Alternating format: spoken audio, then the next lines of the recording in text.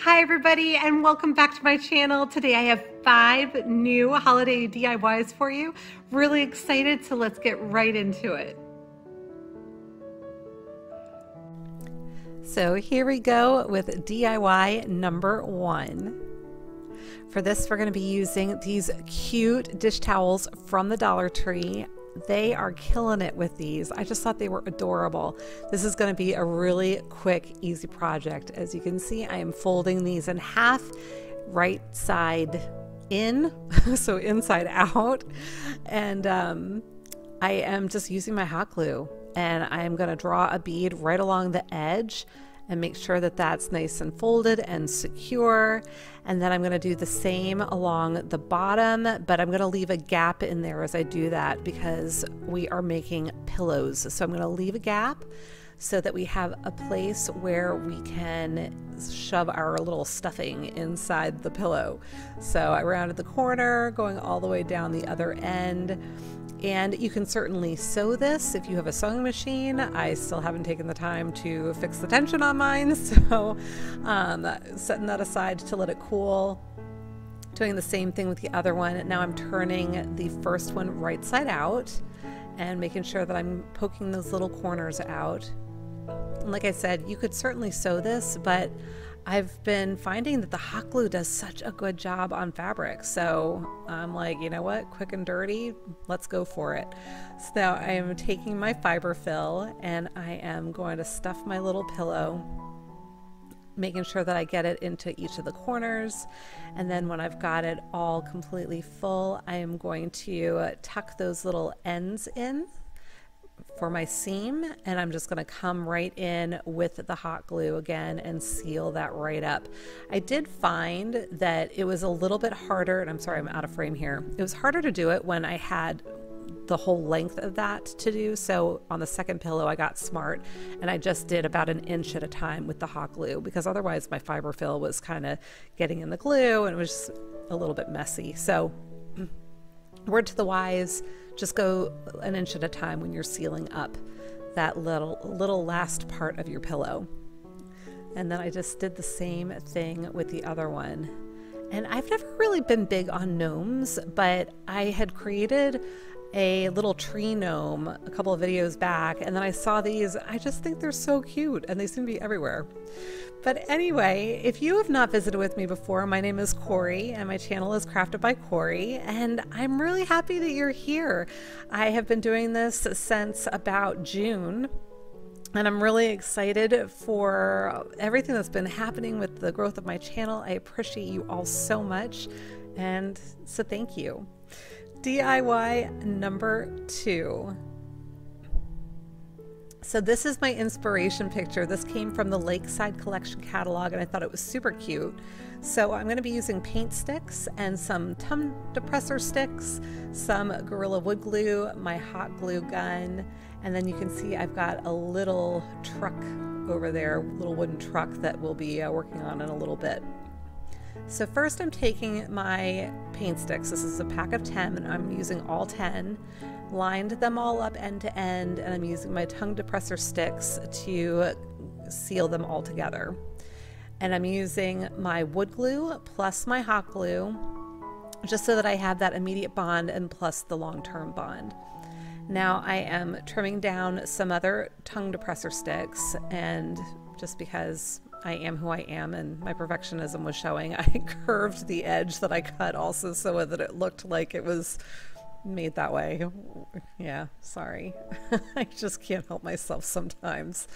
But and then I came in with some putty, wood putty or spackle from the Dollar Tree as well, and I'm just doing it along that middle seam. I don't mind the gaps in between each of the paint sticks going lengthwise because I kind of like that shiplap look, if you will, but I just wanted that center seam to be hidden. So then I was prepping my little red truck, and my sister found this for me over at Michael's, and I can't remember if it was 99 cents or $1.99, but I needed a little red truck with the window that you could see through, and I needed it pointed a certain direction. And so this was the way that I needed to go, because every other little red truck I could find was pointing the wrong way. So I was so excited that my sister was able to find this. So thank you, Kim. And I'm coming in with my ARTEZA acrylic paint markers, and the red paint that I had used was also ARTEZA, but it was just my regular red acrylic paint. Excuse me. And just using my markers for some of the detail work. And I absolutely love the ARTEZA products, you guys. I know I talk about them a lot. I do have a coupon code for you down in my description box if that's of interest. I do receive a commission if you guys make a purchase, but I would not tell you about them if I really didn't enjoy using them. I've really been liking their products, and they've been really great to work with too. So I do recommend them. But that was some more of the ARTEZA paint that I was using on the tree. And here is another one of those little markers that I'm coming in and doing some more of the detail work with. And just some additional detail with the silver acrylic paint marker. I created little hubcaps, and I did the, gosh, what's that called? The wheel rim, I guess. I'm doing the wheel rims, and I did the running board in a minute. You'll see that all in the silver.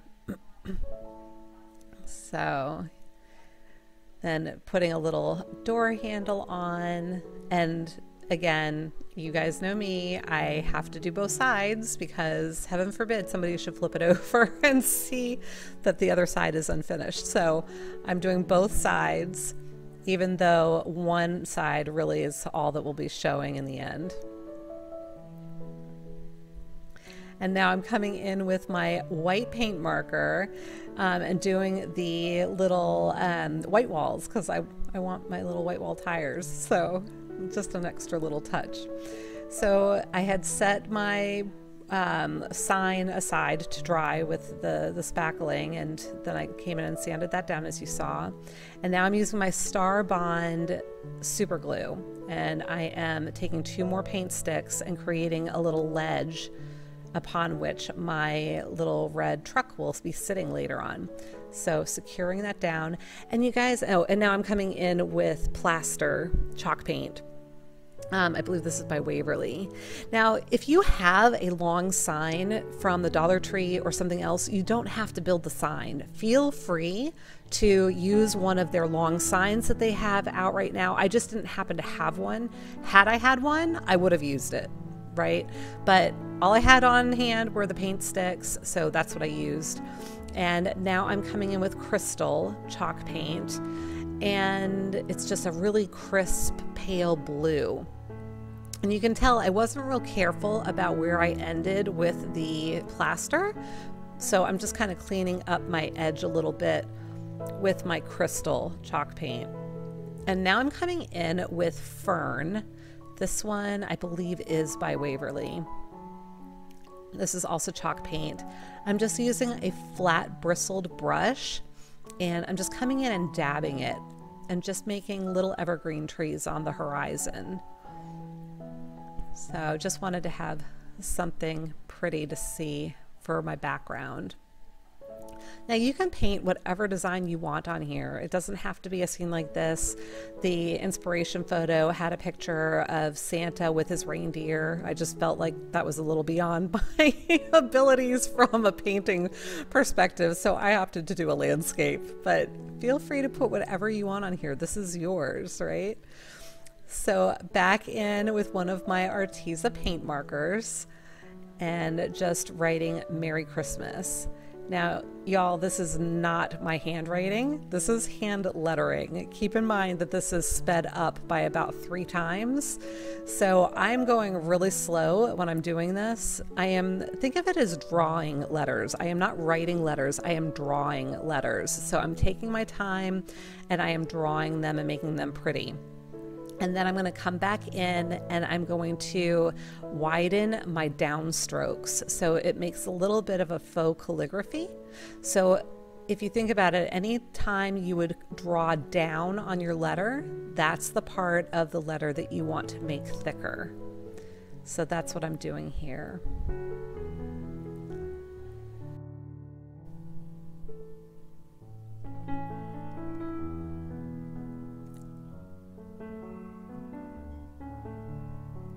So then once I have it all the way I want it, I am going to bring my little red truck in with a pencil, and I'm just going to start at the beginning, and I'm lightly drawing in my numbers, and I'm advancing the little truck just enough so that the last number that I've written is hidden, and then that way I just know how much to space them. Then I came in with my Sharpie and went ahead and traced over the pencil, and I decided it needed a little bit something more at the end of the journey, so I'm adding in another little Christmas tree or evergreen tree, but just giving it a little bit more dimension and making it a little bit bigger than all of the ones out on the horizon. And then I decided I wanted to come back in and make my numbers a little bit thicker, so I came back over them. And look at that. I'm so proud of this, you guys. You'll have to let me know what you think in the comments. So then I took some jute cord, and those little slats in my paint sticks are quite handy, so I went ahead and used those to tie off my jute cord to create a hanger for this. And then I went ahead and I did go back in and trim that off, and I'm trying to show you how I scooch that along. But it's time for a shout out time out. Terrific, Tiffany. Look at how adorable these are. I love the joy jars and those little red trucks. They are something else. And lovely Linda, she created a wonderful tree as well as these candle holders. Just beautiful. Thank you for sharing, both of you. I would love to give you a shout out as well. So if you have interest, please email me at craftedbycorie@gmail.com, and I would love to put you in a future video. So here we go with DIY number 3. So this is my inspiration. I'm actually going to dupe this. This is also from the Lakeside collection. I do have a free printable available to you in my Etsy shop, but I will tell you, you can get a set of 3 from Lakeside Collection for just $7.99. So I have the link for that in my description box as well. But if you choose to make it, this is what I've been using. And so this is the printable that I created, and it's really identical almost to what was in the catalog.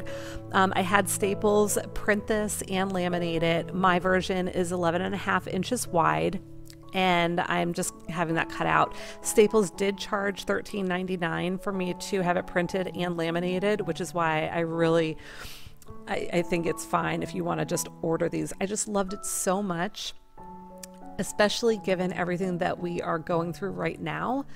If we can't necessarily get together with our friends and family over the holidays, how nice would it be to get some of these plates from the Lakeside collection and fill them up with little goodies and drop them off to your friends? You know, what is it, ding dong dash, you know, leave them a little goodie on their doorstep, and they'll read this message on the plate, which is essentially, this plate has no end to its journey. You know, you fill it up with goodies, and you're supposed to share it with your family and friends and just pass it along. So I just loved the message.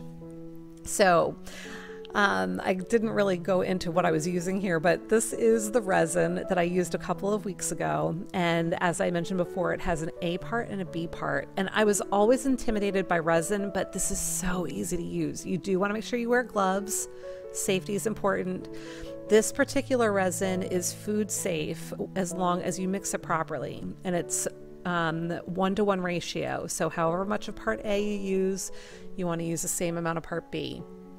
So I am using my pizza pan from the Dollar Tree, and I am putting a little bit of the resin down first. This is what they recommend you do to help avoid air bubbles in your project, and it actually worked out really well for me. So, and this also serves as an adhesive, so this resin is going to stick to whatever you put it on. So I'm using my little popsicle stick that came with the resin kit, and I'm kind of smooshing it around and just making sure that I've got a relatively even layer of the resin on the bottom of my pan. And I used 3 little cupfuls, which I believe are about 1.5 ounces of each type. So I ended up with 6 little cupfuls, if that helps. And And then I used about, I want to say, a third of my mixture on the bottom. And now I'm putting the rest of it over the top.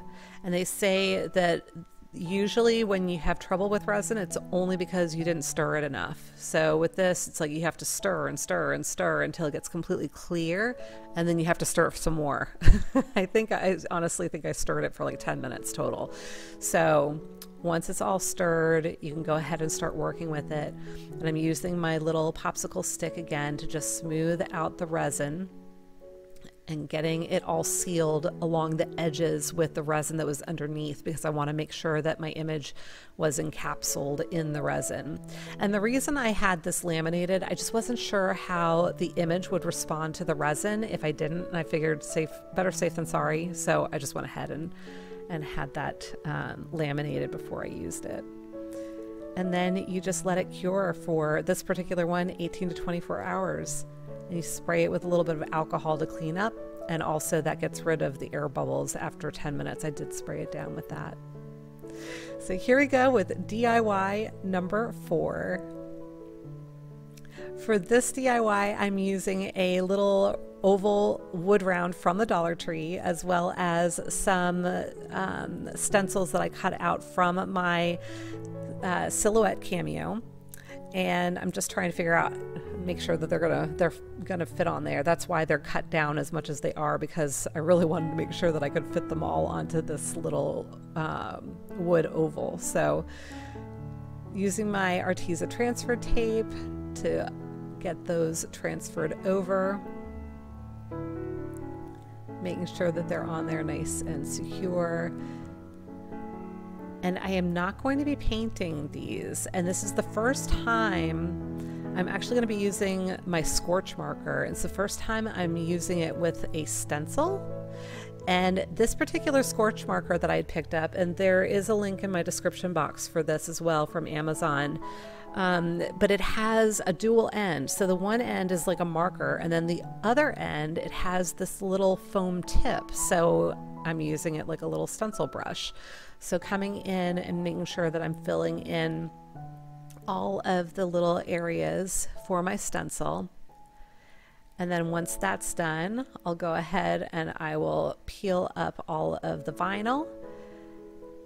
And then with the scorch marker, you just come in with your heat gun, and the more heat you put on it, the darker it gets. Now, I don't recommend doing this on a self-healing mat. I noticed that it was starting to make my mat like warp, so I picked that up and was like, oh no.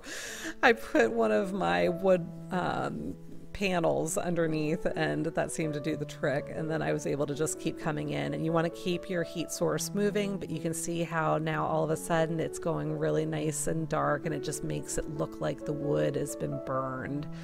And that is non-toxic, so it's safe for anybody to use.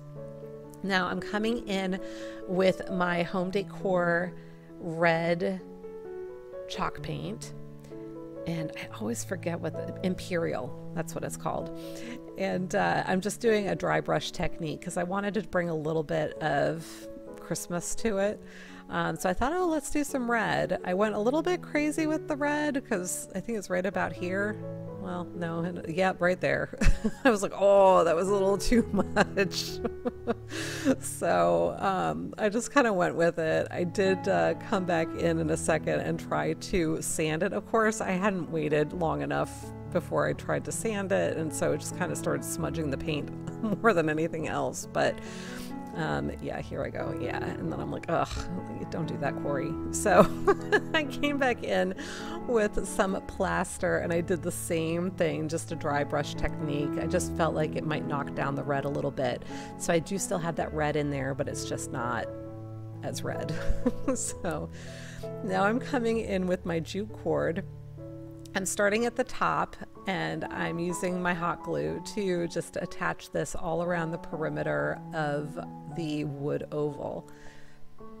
And the reason I was starting at the top was that I knew I was going to be adding, first of all, a hanger, but then also some detail that I figured would go ahead and camouflage that. So here I am, I'm just making a loop with my jute cord again. I'm going to trim that off, and then I'll attach that to the back with more hot glue. And I always like to have things nice and secure, so coming in with a lot more hot glue just to make sure that that little sucker is not going anywhere.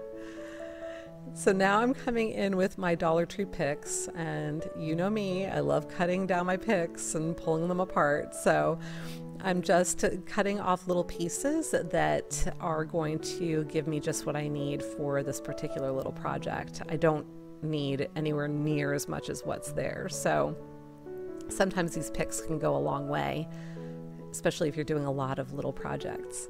So coming in with my hot glue and making sure I am attaching that where I want it. I'm also trying to be careful not to come down too low because I don't want to cover up the words on my sign. I just want it to be something pretty at the top to accent what I've done.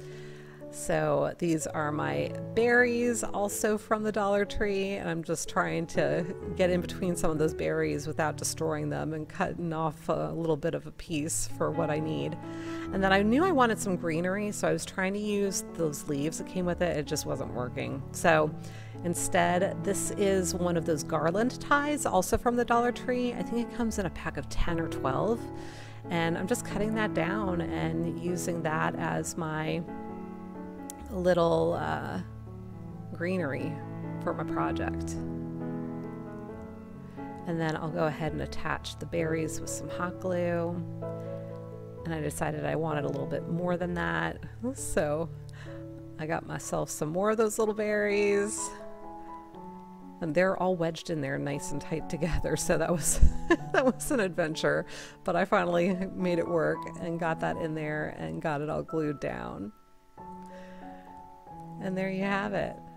Rustic little Joy Peace Rejoice sign. And here we go with DIY number 5. So for this, I'm using one of the ARTEZA wood panels. These are 10 by 10 panels and about 1.5 inches deep. And I'm using my red chalk paint again. I also had shown you decals that I picked up from the Dollar Tree. And now I'm using my gold ARTEZA acrylic paint. And I loved this gold color so much. At first I thought I was just going to keep it along the sides, but I loved it so much I wanted to bring it up onto the front surface. So I just really lightly, and it's not a solid line, just kind of stippled it along each of the edges there. So now I'm using my transfer tape again to come in with the Be Joyful Always that I picked up from the Dollar Tree. And you probably could just peel it off and apply it. I was just having issues, so I figured I would use my transfer tape. It just made it easier for me. And now I'm coming in over it with some Mod Podge. And my thought here was let it be sealed in. And then I also figured it might hide the fact that these are basically stickers that I stuck on the front of here. So there we are. Let me know what you think. So here we go with the final reveal.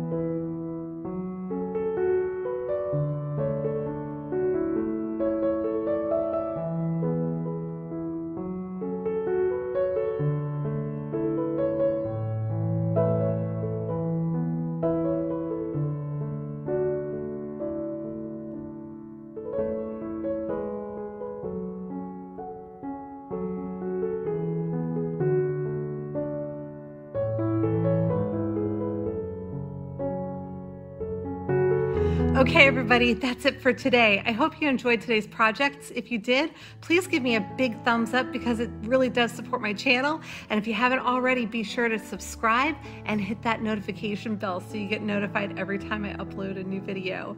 I hope you all have a wonderful Thanksgiving next week, and I will look forward to talking to you soon. Until the next time, be well, be kind, and make it a great day. Thanks so much for watching. Bye.